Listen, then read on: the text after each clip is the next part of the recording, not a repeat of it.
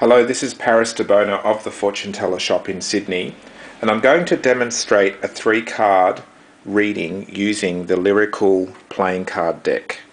Now, this is a deck that I made based on playing cards, but I actually put words on it so people can remember the meanings rather than having to memorize all the meanings. Okay? Now, the way we use this is, the question is from a male client. Now, he is a Taurus. He's born in the sign of Taurus, and he asked me the other day if he was going to get a job before August 2015, and we're in February 2015 now. So what you do is you shuffle the cards, and you think of your client, or you get your client to shuffle, whichever way you do it, and then you stop when you feel ready. Now, the first card, when you flip over the deck, the first card is kind of like called the filter or the feeling card. Now, the first card he's got is spades, 9 of spades, and if we can look at the words, it says misfortune, and that's what he's had so far. He has experienced a lot of misfortune. He's lost a job, he hasn't been able to get another job. Now, what we do is we look for him, because he's a Taurian, we go to the earth sign, which is the diamond, and we look for the diamond king. There's the diamond king there.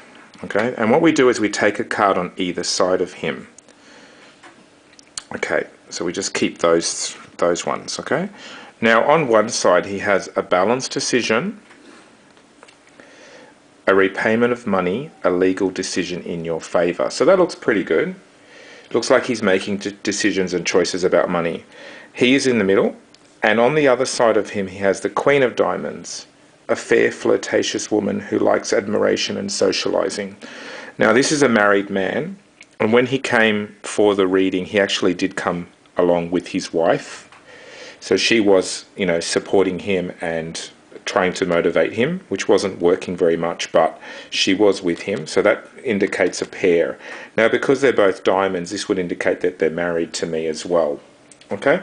Now, if we look at above him, it does show misfortune sits on his head. Okay, so what we do now is that's the simple card reading. But what we want to do is obviously we want to know more. So what we can see here is on the card it has number 20, and this has 26. So what I would do is we count 20 across. 1, 2, 3, 4, 5, 6, 7, 8, 9, 10, 12, 13, 14, 15, 16, 17, 18, 19, 20. Turn it over, and we pull that card out, and it says here a rise in position. So it looks like he is going to get something good. It may not be absolutely what he wants, because the 6 of diamonds isn't a big fantastic card. It's a good card, but not the best.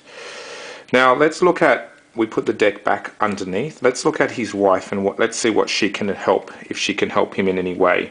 So she's number 26. 1, 2, 3, 4, 5, 6, 7, 8, 12, 13, 14, 15, 16, 17, 18, 19, 20, 21, 22, 23, 24, 25, 26.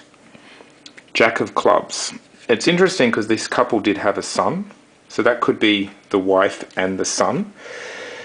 But it actually says on the card an official, a soldier or an official in uniform. So possibly they could also be getting guidance from someone who knows about work or getting him work.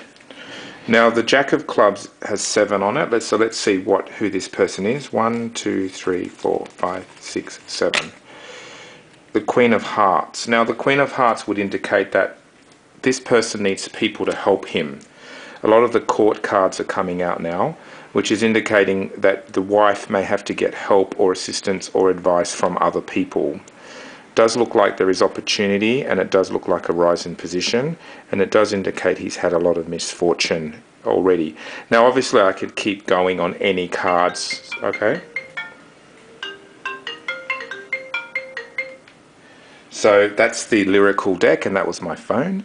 Now, this is the fortune teller, Paris Debono of the Fortune Teller Shop, and that's just a simple 3-card spread.